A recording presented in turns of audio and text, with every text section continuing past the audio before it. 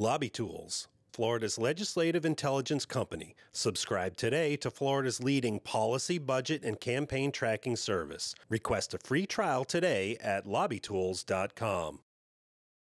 Florida still has 500,000 unemployed. At the same time, businesses are struggling to fill more than 500,000 jobs. 34% of small business owners report that they've increased wages in the last 3 months.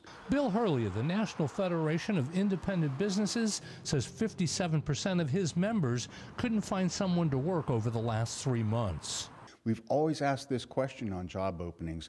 This is at a 40-year record, and it continues to climb.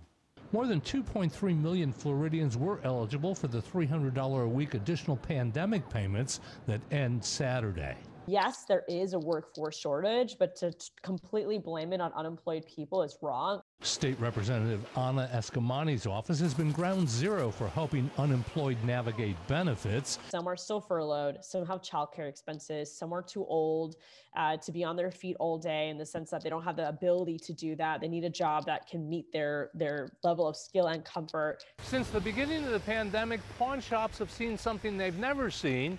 People stop borrowing. While borrowing is down, check cashing is up. People were getting more money, so there wasn't the urgency of getting money from me.